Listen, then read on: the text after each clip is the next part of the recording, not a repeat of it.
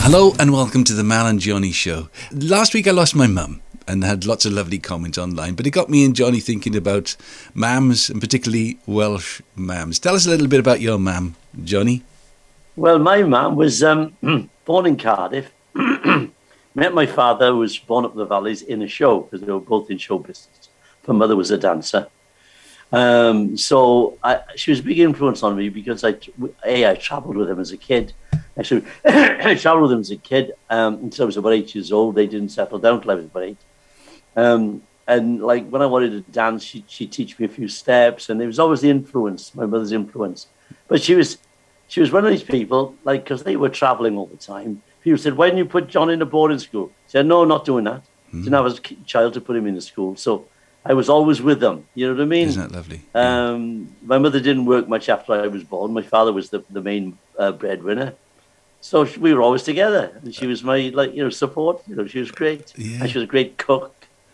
And I remember even just before she went, like I lost my mother a few years back now.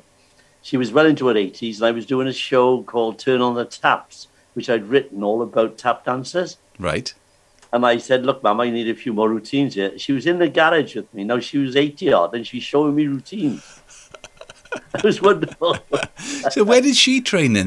Train in Cardiff? In Cardiff, yeah. Funny enough, with a teacher I went to later called Kitty Slocum, who was well known in the Cardiff area. Yeah. And Kitty, I think, I don't know if I'm out of turn yet, but she was one of the few dance teachers who had people who actually went professional. Right. I mean, Irving Davis became a huge choreographer. He used to do the Cilla Black shows and all sorts of stuff. And he worked with Paddy Stone on the play. I mean, and he was one of her boys a couple of years before me. And then Rhys Nelson was another boy in her class. He became one of the young generation.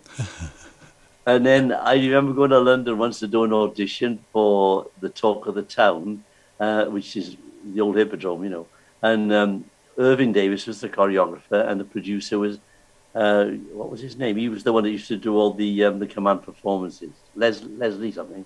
Anyway, so I do the audition, didn't tell him beforehand, and then I said, "Well, by the way, I think we had the same teacher." Who was that? I said, "Kitty." He went, "Kitty, my darling Kitty." He said. So, I mean, then we had a big friendship. Anyway, I got on. So that's where my mother learned. Wow.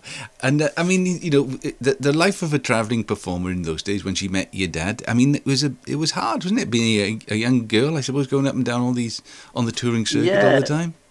Well, she told me that before I was born. She was in a review for 2 years.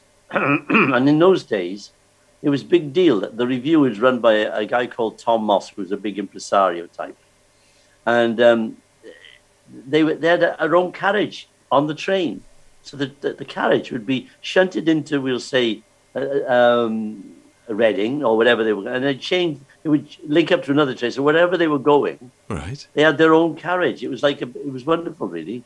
And they'd meet everybody at Crewe, apparently. That was the crossroads, and all the shows in those days would meet in Crewe. Where you go? Oh, we're going to Manchester. Or, like we meet on the motorway, don't we? But they met on train station. Oh, wow. And then sort of like when you became a professional, was she proud? Was she proud of you, Johnny?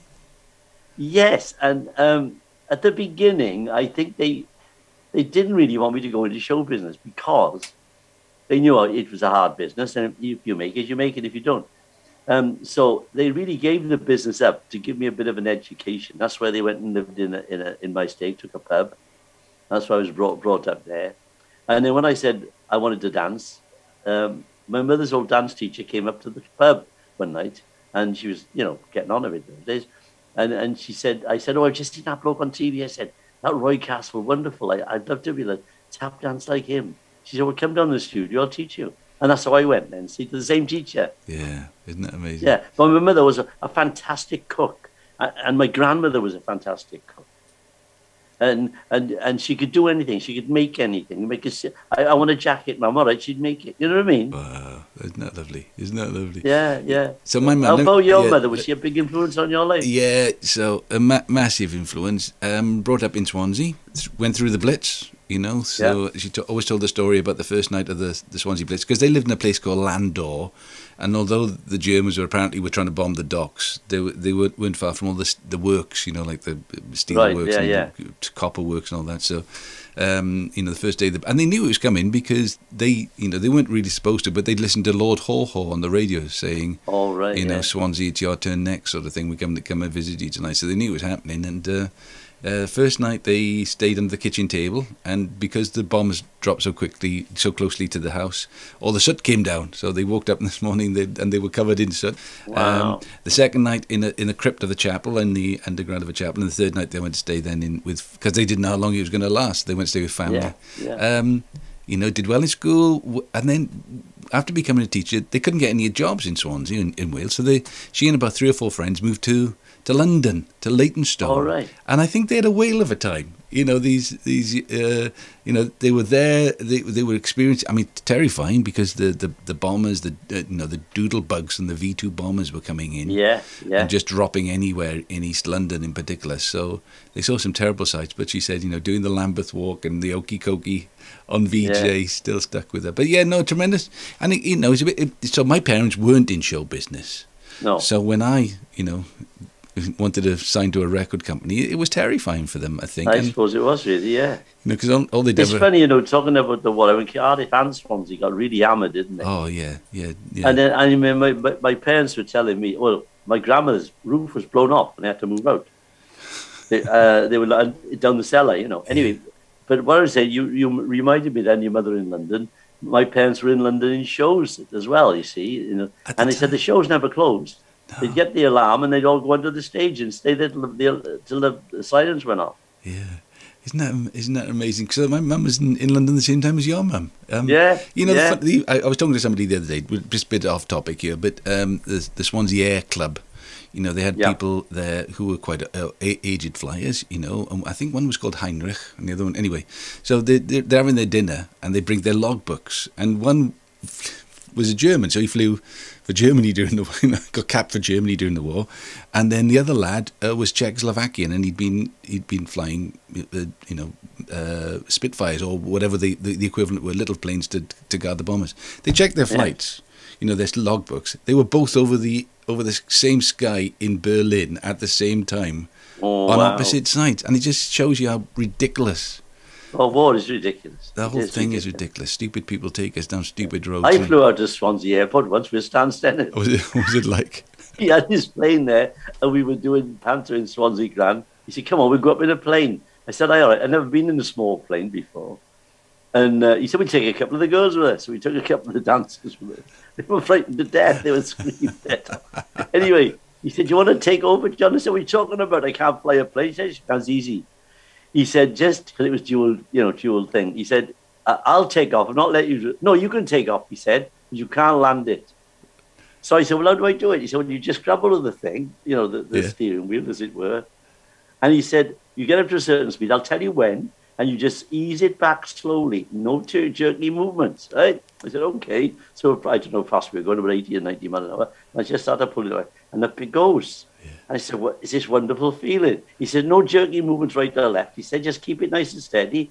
So I'm up there, and he said, you have a bit of a bank, and I'm doing all this. And these girls in the back are screaming,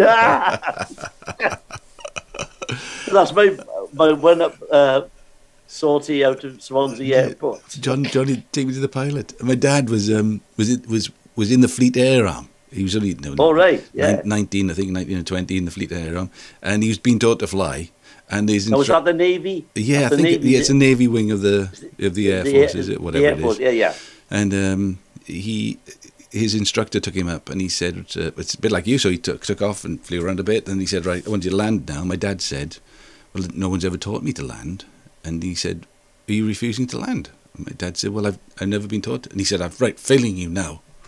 So whether he spotted that my dad wasn't, you know, squadron leader material, or whether it was because of that, but you know, it's probably the best thing that ever happened to my dad, because the death rate in the Fleet Air Arm was something phenomenal. Oh my God, right? So back to Mams then. So influences on us. So my mum, we just cleared out her room now, And that's always a sad thing, isn't it? Oh yeah, all those dresses that'll never be worn again. Yeah, all those cardigans. yeah. And you remember when my grandfather died, I went and collected his stuff from there, and it was his shaving brush, and it brought tears to my eyes. You know what I mean? Yeah, I've been saying all week, I'm fine now. No, she's in a better place, and she wasn't well and all that. And I walked in and burst into tears. But there were things like she kept all my cuttings. All the because I write for the Evening Post every week. There was a whole pile of them there that she'd cut out from the paper. And it's all the old photographs, isn't it? And you suddenly remember, because obviously, your mum starts off as being big, and then you're small, and then you're big. And she's I remember, there was a coat there, and I remember huddling underneath it, in the winter, coming out the Gospel Hall, it must have been 2, 3 or 4, something like that, hiding under my mum's coat. And it just brought back so many. It's the funny things that bring back memories of your parents, isn't it? Pieces of paper, notebooks, diaries, that sort of thing. That's right. But it been memorabilia. I mean, I got so much stuff here of my father's and my mother's from shows they were in, Yeah. And I must do something with them. I was speaking to Kerry Stennett. He said, well, you don't want to just chuck them out.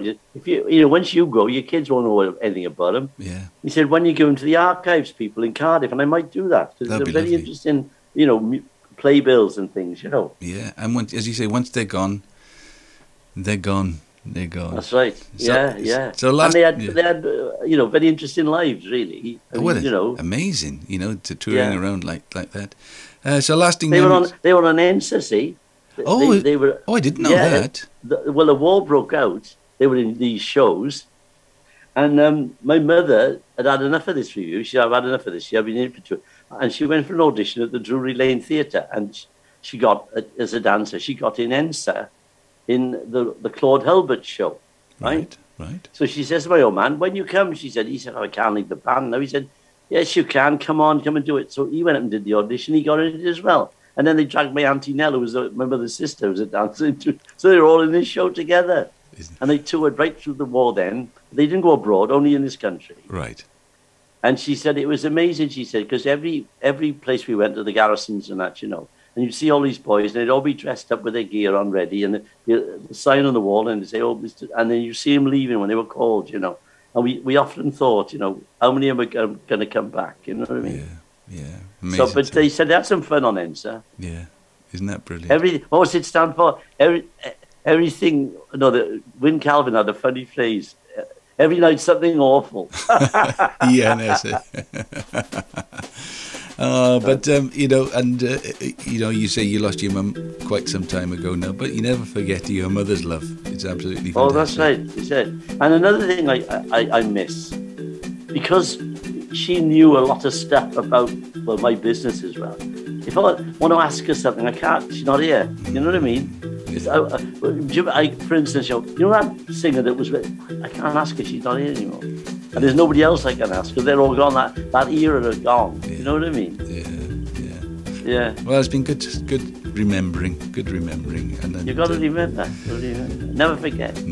All right. Well, look, have a great. I think we're going to take next week off. Yeah, let's have a week off. You've got a lot to do, and you've got everything sorted out because I know all the situation. I've been through it. Yes. And you've got to clear everything up and tie all the loose ends up and so on. Fantastic. I'm sorry about your mummy's loss, but there you go. Yeah. She had a great life, and she kept all your cut-ins. Get all my cut-ins. Yeah, fantastic. All right, Johnny. So I'll see you in the week next week. The week after. After next. All right. Have a lovely time, and I'll speak to you soon. All right, Mel. Bye. God bless.